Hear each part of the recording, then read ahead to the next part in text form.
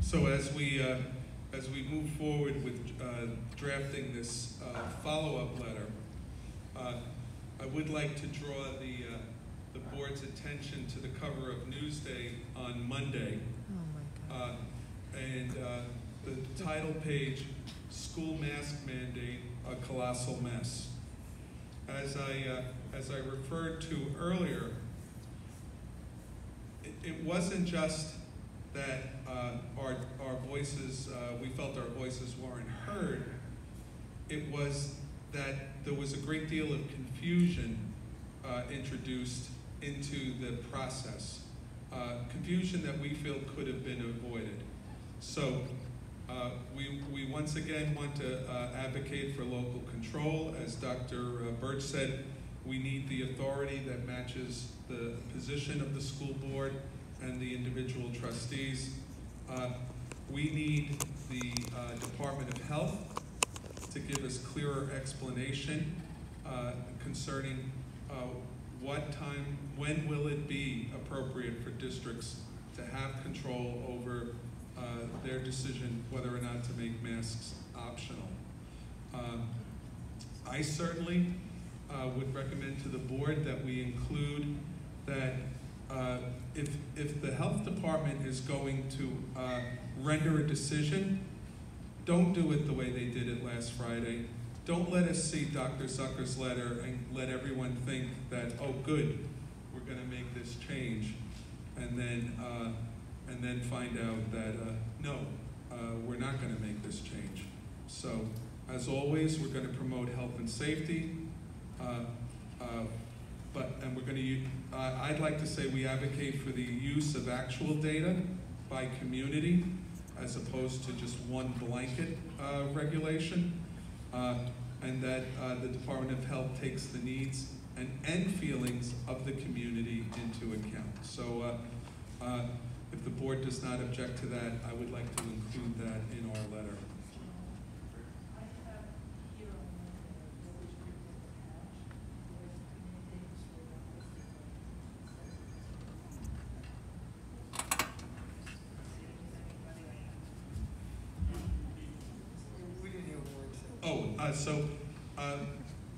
Maureen is highlighting an article that appeared in Sayville Patch on, what day was it, Maureen? On Monday. And it clearly states in there that the governor's mask mandate, while lifted for outdoor mask wearing, was not lifted for indoor mask wearing. So that's in this week's Sayville Patch. I don't want to say I agree with what he said, but that's what he said. He holds us in the ring.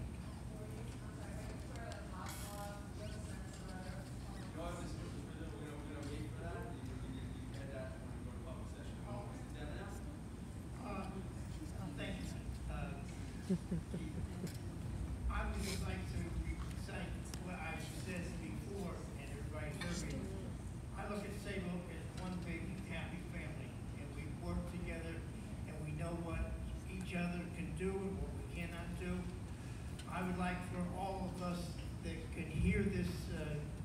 support here tonight from your board members and along with Dr. Burge, that we know what we need here in Sayville. Let's reiterate that to our local officials and give the control back to the separate schools. Because when it's in our hands, we hire the staff that we have here today because of their greatness and all that they do for the students. That's why we're here, for the students. And if we get this message to them, it's time for the politicians to give it back to the educators and to the local parents here in Sayville. So if we could all, send a letter, make a text, or just leave a message on one of the lines, let's flood their lines so they know that a Sayville is a family, works together, stays together, and we want to do the best for our children. Thank you.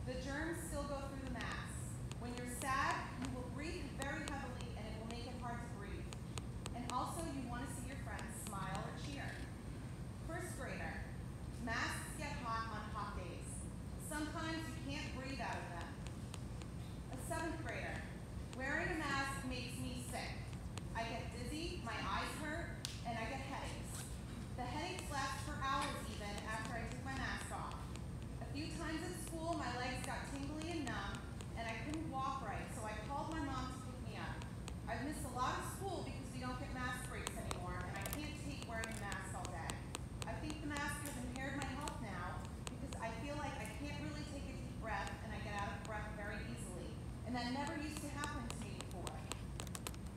Fourth grader, I have trouble breathing with the mask on every time I wear them, especially if it's a hot day when the mask overheats and on my whole face and I get a headache. One of the times I felt like I couldn't breathe totally, so I took my mask off because I started to feel dizzy. First grader, wearing a mask is not natural, it's not me.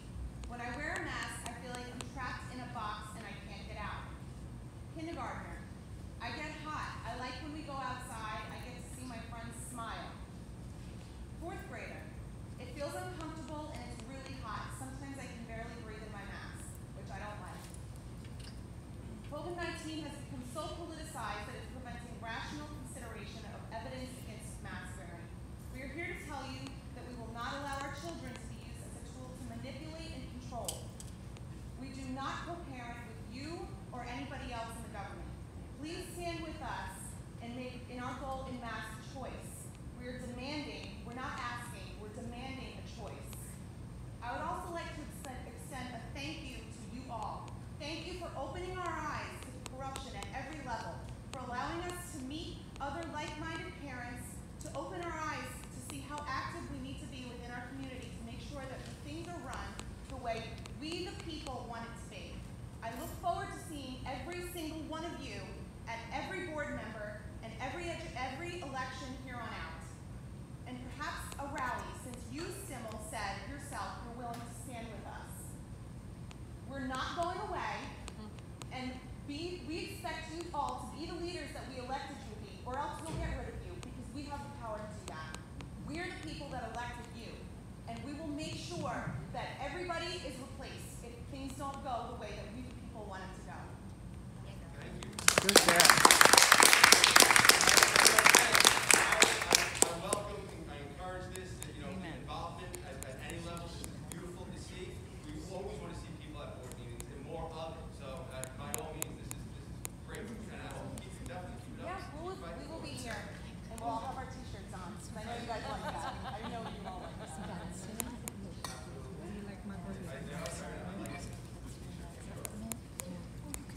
Anyone else?